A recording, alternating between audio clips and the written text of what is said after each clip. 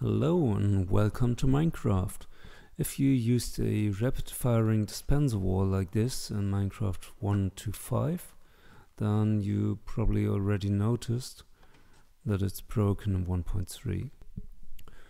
So what we got here is a piston triggering a 1-tick redstone clock, but the thing is the redstone repeater over there works differently now. It used to turn off the redstone torch one block below, but this doesn't work anymore. So let's see how the wiring on the other side does.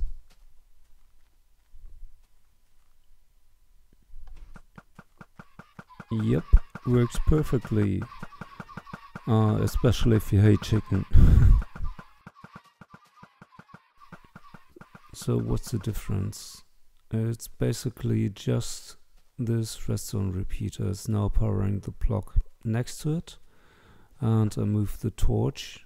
It's now attached to the wall, and that's all there is to it. Let's see if we can fix this easily.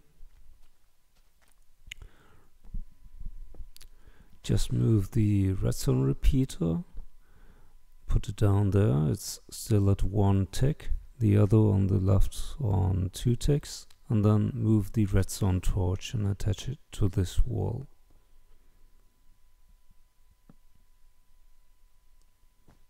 And that's it.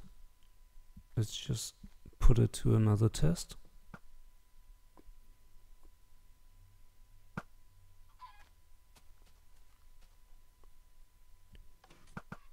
Yeah, it works great. Okay, just let me explain to you the rest.